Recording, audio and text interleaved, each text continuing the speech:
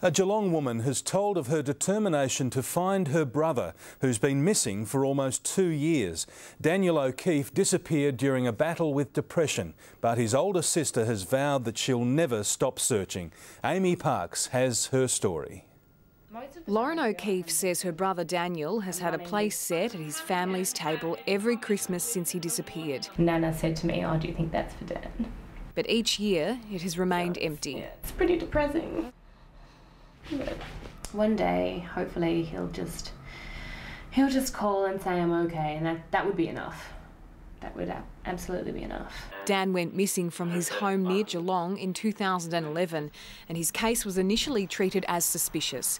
But 4 months later, when he was spotted alive in Queensland, Loren immediately flew north. You know, seeing that footage, it was so relieving to know that he was alive.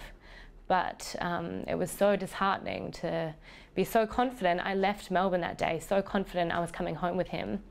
So it's pretty deflating. The 28-year-old was convinced her brother was alive and needed help for his severe depression. So she quit her job and dedicated herself to an online media and public campaign. Now Loren spends her days investigating leads supplied by around 30,000 Facebook followers and monitoring a 24-hour hotline.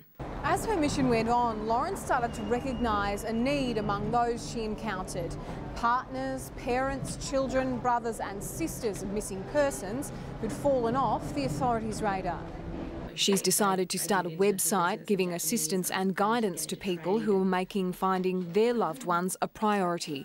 It's hoped it will go live next month. I do feel that maybe this is something that I was supposed to do, and I see such a gap, and I have so many plans of changing missing persons in Australia. But those plans will never get in the way of her one true goal. I will find Dan.